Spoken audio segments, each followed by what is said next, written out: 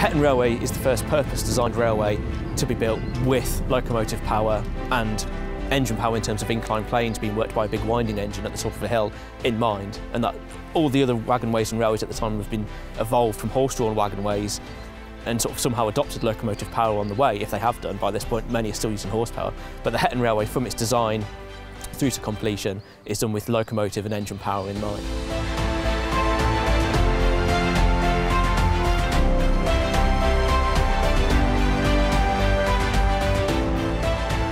Crucially, what George Stephenson realised is it's not just about building a locomotive, as many other places find out, including at Wylam.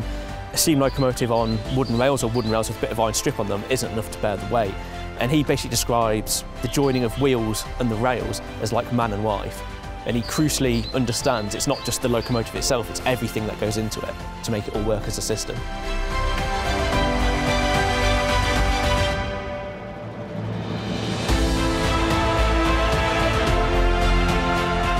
There's so many fantastic stories out there to be told. There's a lot of human stories as well to do with the railways, which aren't as well told in traditional railway history.